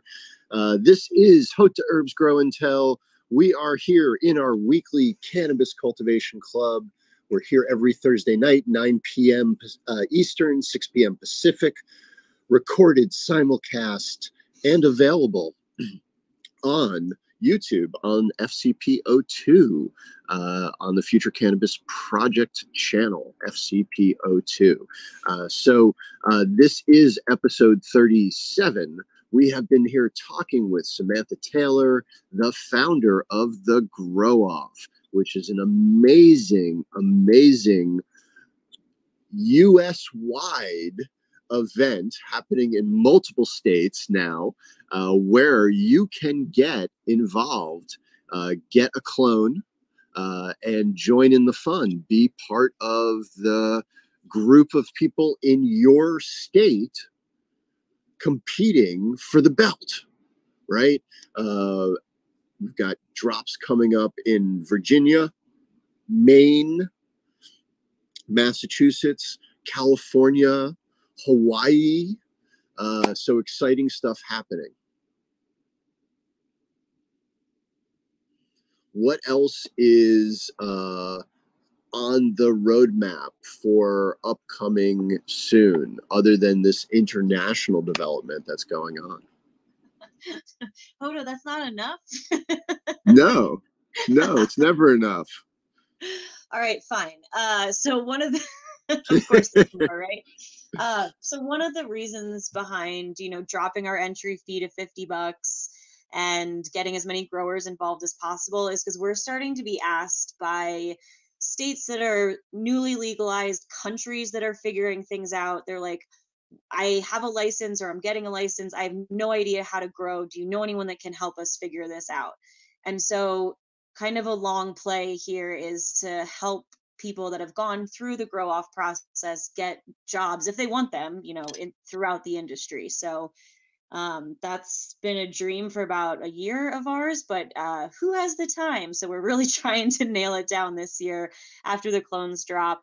We're asking all the growers, are you looking for jobs in the industry? Are you looking to license your brand, etc.? So we're going to dig into that once all the clones are out. Fantastic. Helping the grower network. Fantastic. Growers need to network. Unfortunately, a lot of time we're out in the fields hauling water, right, Wendy? Not networking, and having a place to network through, and possibly get a hand in the industry, especially in some of these states as they pop up. That's awesome. I have a passion for helping people find work. I did work for Monster.com for about 12 years. I spent more than a decade helping people find jobs and, get their resumes posted and all those other things. And it was one of the things that I was really proud of, was that company's mission was to help people get jobs, because finding a good job changes your life. And being able to support yourself and do something that you love is even better. So definitely that's exciting development, and I applaud you for working in that direction. And let me know, I'm happy to give you information and history on what some of the things that we used to do over at Monster, and maybe get you a job board of some sort going. Oh my gosh, what a resource, Hoda. Thank you. You're going to be You're on this welcome. team. I was going to say one thing too. I was kind of laughing because I'm like, literally transplanting while we're talking. And that's one of the things I love about Clubhouse, is that for those of us who are farming actively all the time, constantly, because it never stops, able to join in conversations like this and able to build that network out and have all these amazing discussions and meeting all these wonderful people that, people like, come on a Zoom. And I'm like, oh my God, that means I have to get dressed and put on makeup and actually wear clothing. And I don't do any of that for Clubhouse. Absolutely. You're here, Wendy. I hear you. Yeah. No, I do really enjoy it. I like, I have no problem being on camera. I do, and in some cases enjoy being on camera because I'm very emotive, and have a lot of fun facial expressions and stuff like that. But I do really appreciate Clubhouse. I like being able to just kick back, relax, have a conversation, maybe get something done in the background while things are going on. Obviously not when I'm hosting the room, but it's definitely amazing. Like the KNF room, I love just going in the KNF room. I very rarely speak in the KNF room because I'm usually just listening and learning and doing other things in the background while that's going on. So I agree with you, Wendy. It's really awesome to have a conversation platform. Yeah, I was gonna say, I mean, don't get me wrong, I love being on camera too. It's super fun. But, you know, you can only do that so much when you're transplanting 462 accidental seedlings that you left in a bowl of water to sprout.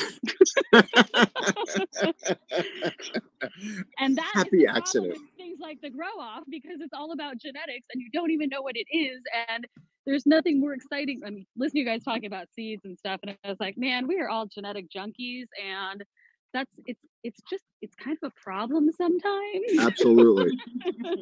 Absolutely. Let me say hello to Resin. How are you doing tonight, sir?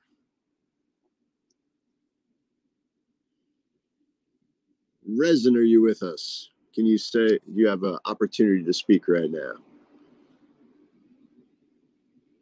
He was Mike flashing a second. Here he is. There we go.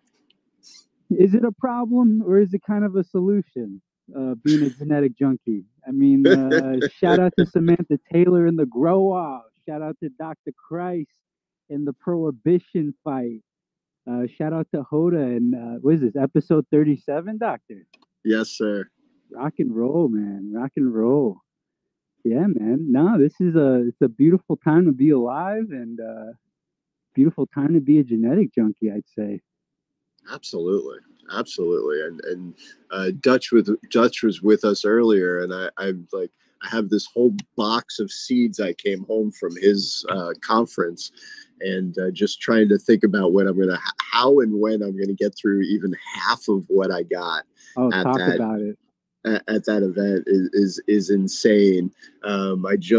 What did I just pop? I just popped the Natty Bumpo that I got from Dan at Rebel Grown when I got those from him at the main conference. So those are the first seeds from the main conference I've been able to pop. I squeezed them into the rotation. I remember you mentioning them before. What's the story behind the Natty Bumpo again? So Natty Bumpo itself is is a character from The Last of the Mohicans. Thank you. Okay. And he never fit in. Yeah, exactly. Stranger in a strange land. A guy caught between basically the heavy colonial folks of the time and the Indian nations. He was a backwoods guy. And so I'm reading actually The Deer Slayer right now.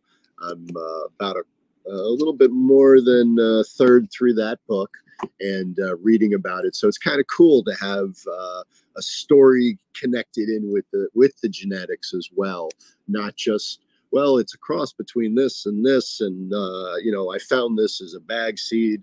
Sure, that's fun, but to have to have the plant named after this really iconic character is kind of neat.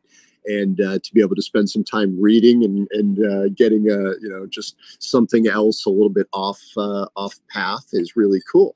Really cool. A lot of time and care was put into that naming. Speaking of which, do we know the lineage of it, or is it a secret?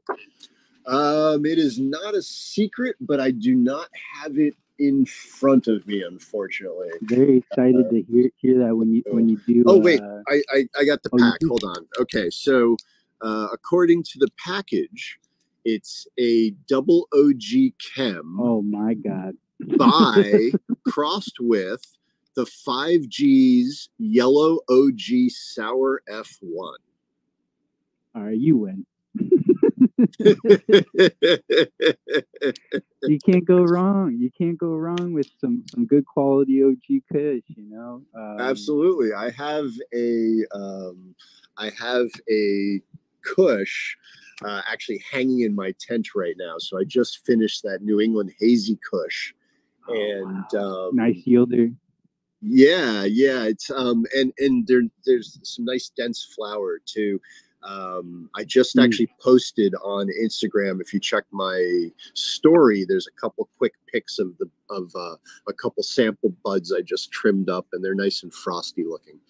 Rock and roll, man. Rock and roll. That's pure exciting. Yeah, awesome.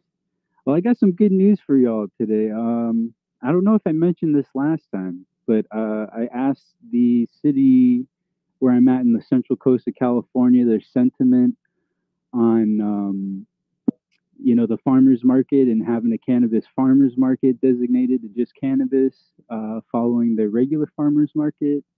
And what I was told is no, but we can definitely do a farmers market.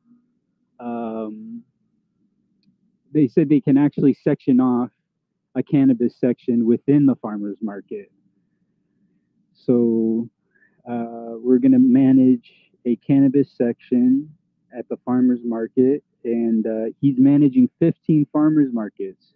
So I'm about to cast a very, very wide net on Clubhouse, Instagram, and elsewhere for the Central Coast, for all those interested. I know if y'all are familiar with Rick on here, who has the CBD drinks, he brews lemonade and he brews root beer. And for what I'm told, he has the best CBD beverage on the market. Rick is amazing. Isn't he? And his product is also really a top-notch quality product. His passion's undeniable for brewing, man. Absolutely. You know, and that's what we need, is like those people that are just like gung-ho about their dreams and will not take no for an answer, you know, and those people are going to inspire the movement to just move faster. So I'm honored. I'm really honored to be linked. So he's the first vendor I'm after, because he came at me. And I'm like, let's do this thing, man. You know, he's got lavender and tea bags brewing in his lemonade, and he's using real sarsaparilla in the root beer. It's like, once you hear the ingredients, you're like, oh, I'm sold, right? Yeah, so, I'm a root beer fiend. I don't know if you guys he's a really good, really good cat, and he's definitely put the work in. He's spent an amazing amount of time on developing his products and making sure that he's putting something that's a high quality out there. Yes. And then all right, so are you gonna get involved in the grow off? Oh, I'm all about it. Let's do this thing. What's the clone at hand we're discussing to be growing? And I just want to make sure it's not a feminized clone. This is a regular. Well, it's a clone. Well, it's a clone. You can clone a feminized seed though. And I know that In-House Genetics on Instagram did a One World grow off with a feminized seed. And that's the reason why I didn't get involved with that one specifically. But if this one's a regular seed, I'm more than happy. This is it's not from seed, it's from clone. So everybody gets the same exact clone. Everybody's guaranteed a female. They all came from the same plant. Okay. So everybody's getting as equal footing as possible to get going. Is it a secret, the plant, or are we yes? Okay. No, it's always a secret what the cultivar is. Correct, Samantha? That is correct, except in the case of Virginia, where we held a photo contest, and the winner of our, beauty pageant, we selected to do our Virginia cut, and he's going to release the winner of the photo contest as the Virginia cut for this year. But otherwise, everything's a secret. Ooh, how exciting! How exciting! Yeah, and the fact that a lady, a queen, got this thing kicking really makes me privy to join into the fun of things and the festivity of things. But my only concern is that my hands are friggin' full, and I don't have a light. If I had a light, I would say I don't care how busy I am, shoot that clone. But I don't even have a freaking light right now. But if I get my hands, I have a business established for 2 years, so I got some grants lined up. I got some funding lined up. So as long as I fill out some documents, scan them, and turn them in, I'm more than likely interested. When's the kickoff date? Is the better question. What you said you're? Cali. So you'd probably be closest to the Oakland drop, closer than San Diego, right? Mm-hmm. Yeah. So that'll North be Day. June 14th. June 14th. That's coming up quick. Okie dokie. You can always go outdoors with that plant. Yeah, just throw it outside. All right, now you're really challenging me, because I have no space outdoors. But if I can guerrilla grow her and get photos of her, that would be interesting. That would be very, very interesting. Yeah. I mean, come on now. I'm near Santa Cruz. This is where we made Blue Dream after all. Come on. All right. So anything that you'd like folks to know, anything additional you want to wrap up with tonight, Samantha? Yeah, I mean, gosh, we covered so many good topics. I think, the big takeaway should be, it's a $50 entry fee. It's worth the clone itself in any state that we're in. And it's the point of all of this is to just highlight cultivators and their skills and throw a party in their honor. So I encourage anyone, no matter what skill level, shape, size, background, to enter and give this thing a go. It's a lot of fun. You'll meet a lot of new friends, and hopefully win a wrestling belt. Well, you didn't say anything about a wrestling belt. Absolutely. I really got to That's get what my money together. Yeah, we don't. It's not just a trophy. It's a wrestling belt. All right, now I'm It is a really cold. championship belt. I grew up on wrestling belts. We got to do this thing. All right. Cool. I'll see you in Oakland on the 14th. Well, if nothing else, I'm going to cheer you on and add wind in your sails that way. So don't count me out. I'm definitely going to be a spectator in this sport. It's going to be Absolutely. really cool. Spread the word. Spread Absolutely. the word. Repost on Instagram. Shout it from the hills. Tell your friends. Do TikTok dances to the grow off. Make sure you get the word out there and get people involved. It is a community-driven event. We want to get as many people in the community growing these plants as possible so that we have the biggest volume of variety and just try to get, to build on that energy and get as many people involved. Well, now that you say this, Hoda, how about this? My brain's working now. Since I got something to plug and Samantha has something to plug, why don't you hit me up on the back channel and I will go live with you on Instagram if you'd like, and we can cast a wide net. Yeah, right before the Oakland drop, because it seems like we'll be covering the same territory. So it makes sense for the home growers to reach out to you, and the established home growers that are ready to go to market reach out to me, and we'll just keep cross-pollinating. I love it, man. I just followed you on Instagram. I see you have a bee in your profile for that cross-pollination. You're the lady. Yeah, I want to be a queen bee breeder, but I'm just a breeder in general right now. I've been collecting genetics hand selecting genetics from all the American breeders since the pandemic hit.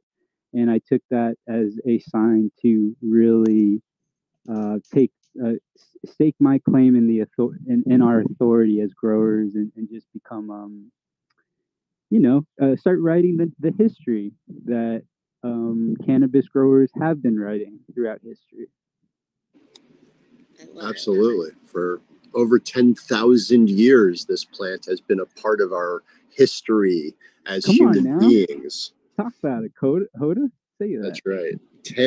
Over 10,000 years, this plant has been a part of us. We have cultivated this plant. This plant wouldn't exist in its current form if it wasn't for humans as well. So we are just as much involved in its evolution as it has been a part of our story for a very, very long time. So yeah. Absolutely. It's a wonderful, wonderful plant. All right. Anything left? Anything else, Samantha? Last call for items on your list to let people know if you want to reach out, hit us up with ways, the website, the upcoming dates again. Throw that out there. We're at the Grow Off on Instagram and thegrowoff.com. We're just always the Grow Off, TGO on everything. So beautiful. And listen, Hoda, thank you so much for opening up this space. It was a fantastic Clubhouse first time for me. I'm gonna start using this. And, yeah, you have to join us more. I know Wendy's on here all the time. Absolutely, I'll take any time with Wendy that I can get.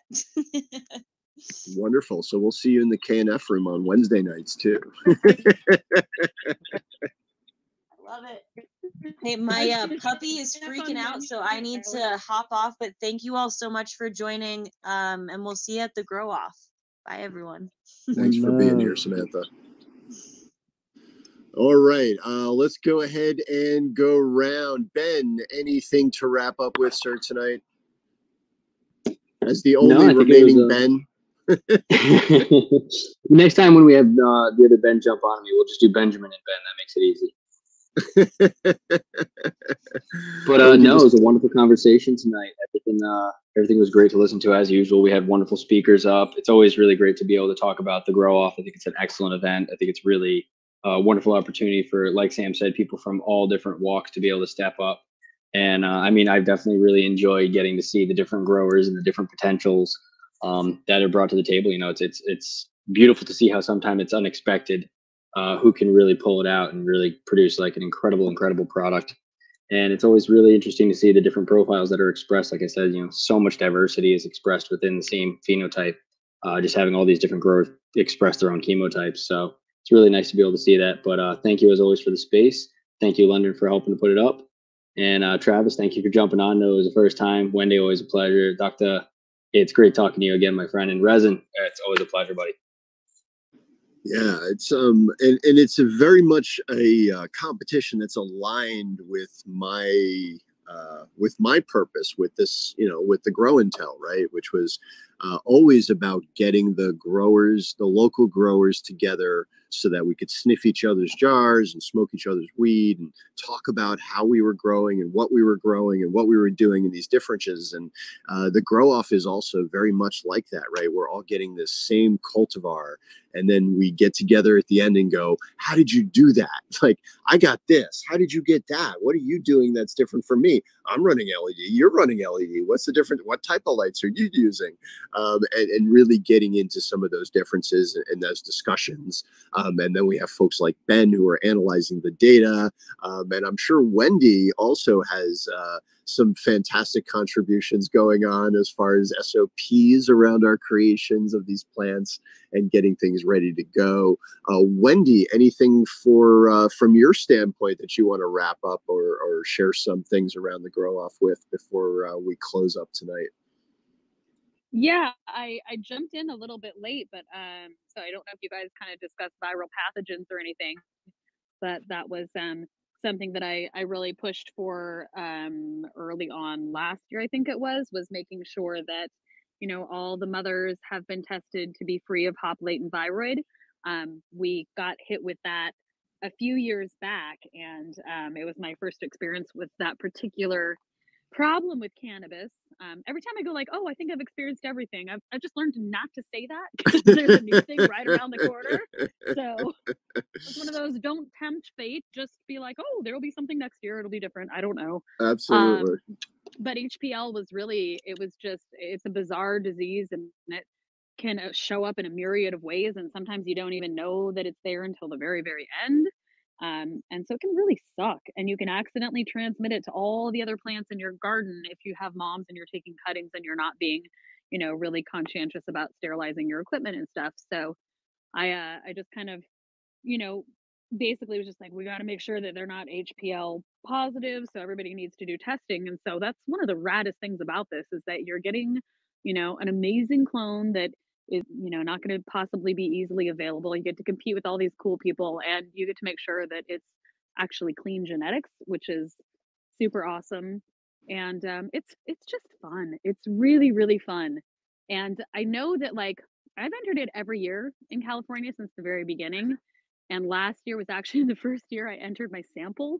So, like, I think my very, very first year, the deer came in and like ate it down to nothing, and I couldn't quite get it to come back. And I was like, oh well. And then like the next year, they didn't get watered or something. I can't even remember. It was just like, you know, kind of one farming fiasco after another. Sure. And so last year, I finally got mine in and got it into the ground, and then just basically treated it like all my other plants. I've always had these grand plans of like, I'm gonna treat it like this, and I'm gonna do all this special stuff, and I'm gonna give it extra.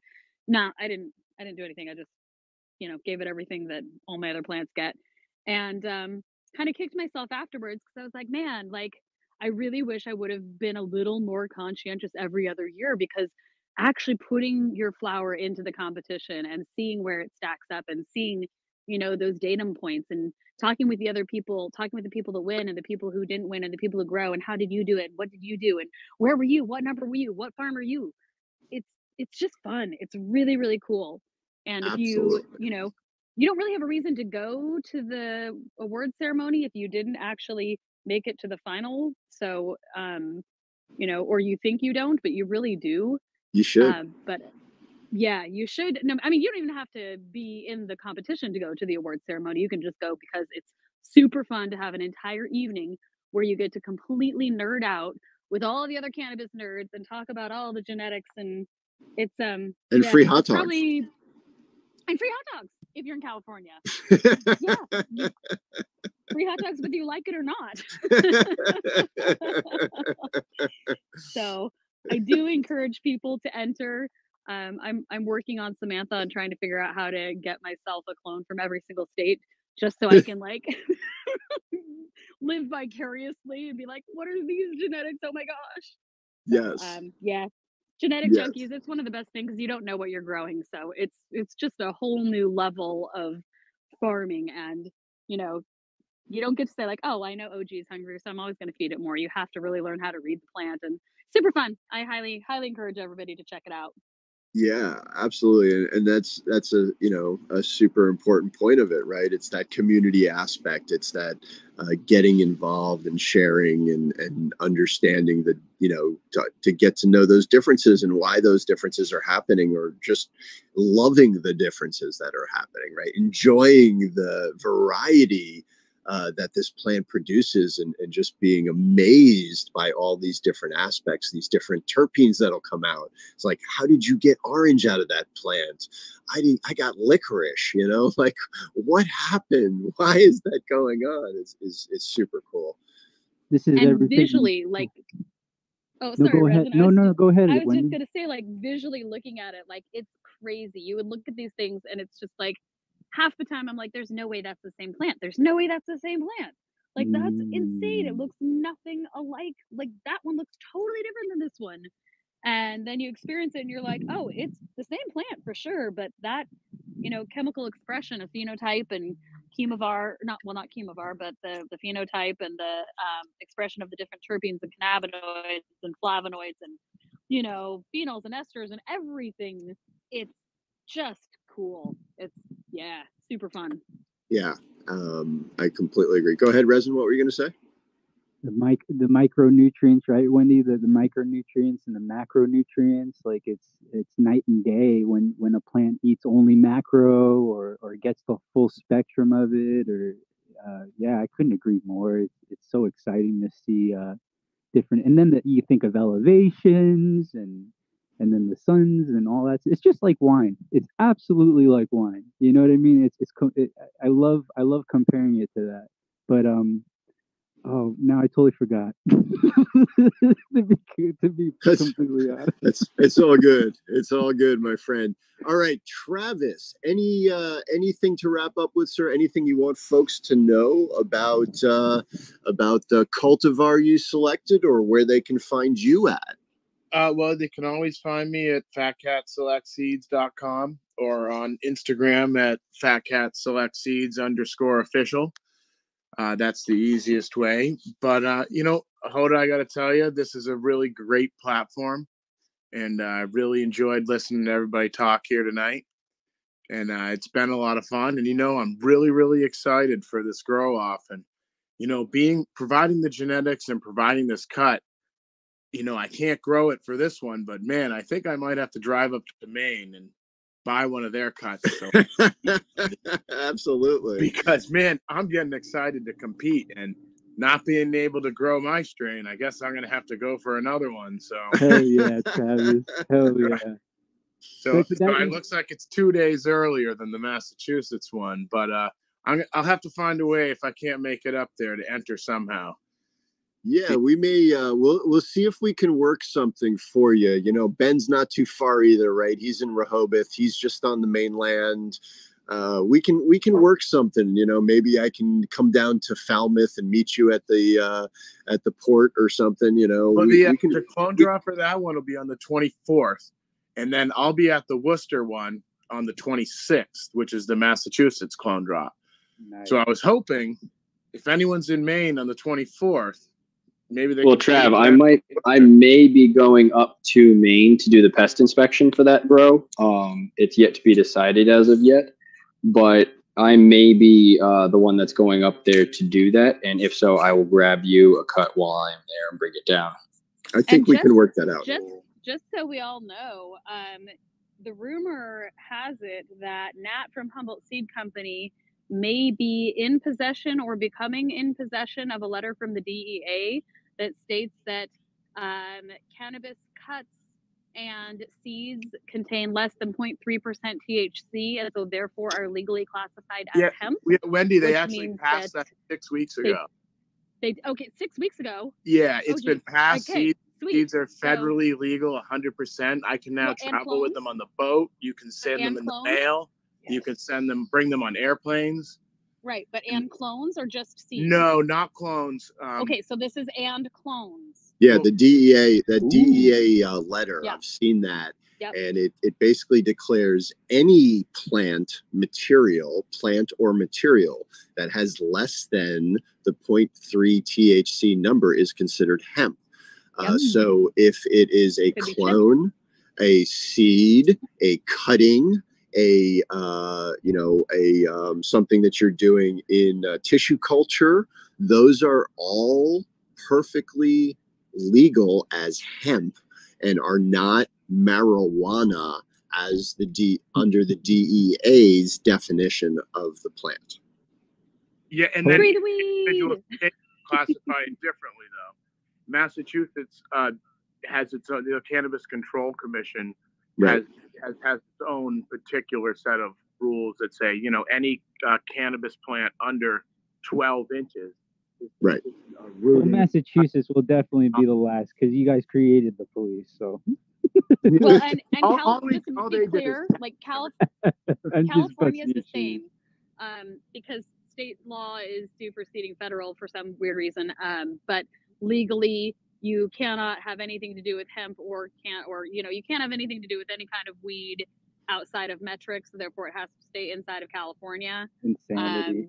It's kind of crazy how it's all working, but there's always, I don't know, not that I would ever recommend doing anything illegal or against a really dumb regulation, but there are workarounds like partnering with a hemp farm and Come on now.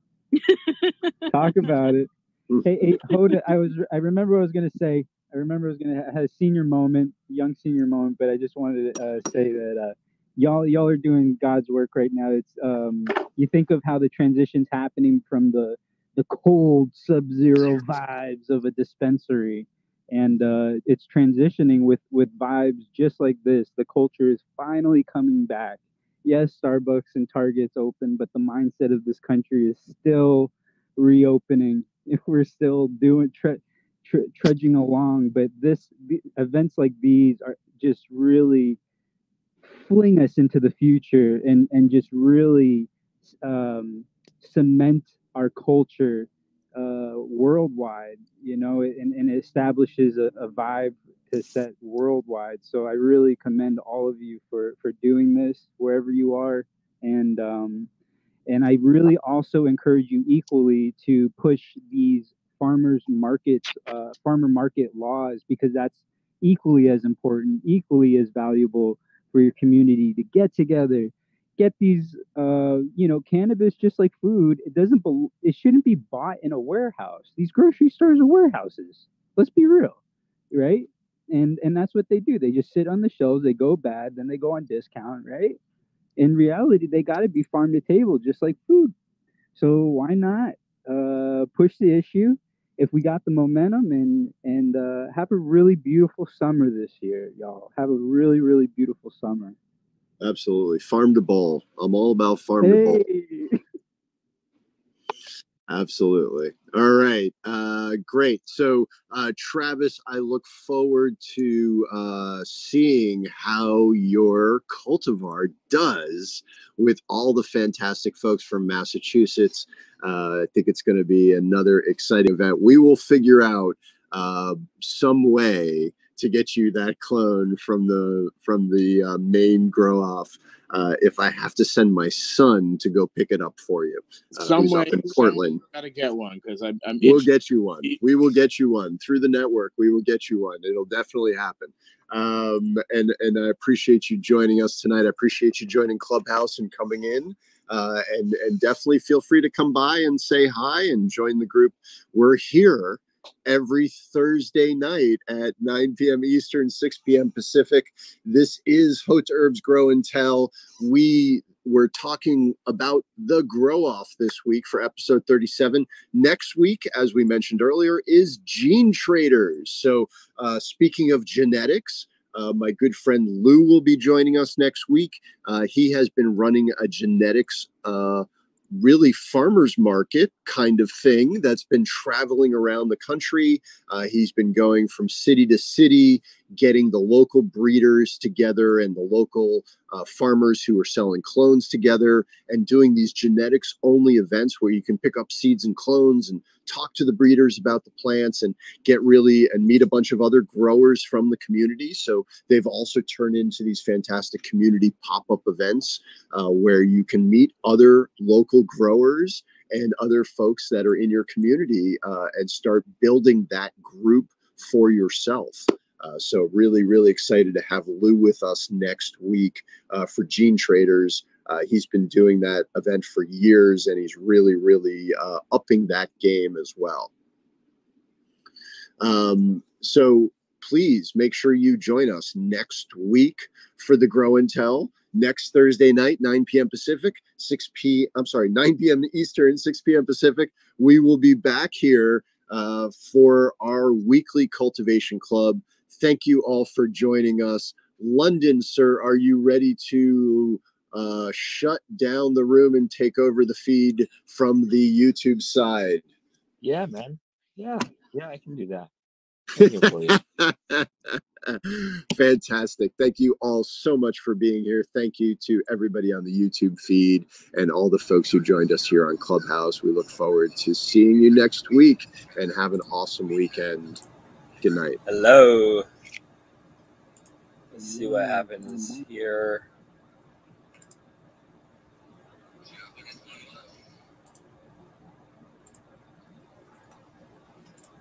So I will do the house cleaning. Let's just make sure. Can you hear me loud and clear? Should be able to hear me loud and clear. It shouldn't be too terrible. I have some crazy news, man. I don't know if I want to tell everybody yet. So maybe you should just wait. But regardless, check out my Instagram for some cool news. If you check out my Instagram, you might find out some cool news. And it's going to be even cooler because we're going to do it with everybody. It came out weird, but I'm trying to be elusive and hopefully it's working. But anyways, I wanted to give a quick heads up because tomorrow it's important. You have organic chemistry with Sean Colton at noon. And then on Saturday, we have planting seeds with Mr. Trees. Planting trees with Mr. Trees. Alex Olson is in on Monday, and then Cannabis for Breakfast next week. I have a buddy coming by. It'll be an exciting episode where we're going to talk about actually he does bongs. He does gets really cool, interesting vintage glass pieces and makes them into bongs and smokable, functionable glass. So we're going to have him come over to my house and smoke my weed. So that should be a really fun time. So come, make sure to be around for that one. Hopefully I don't smoke all my weed first.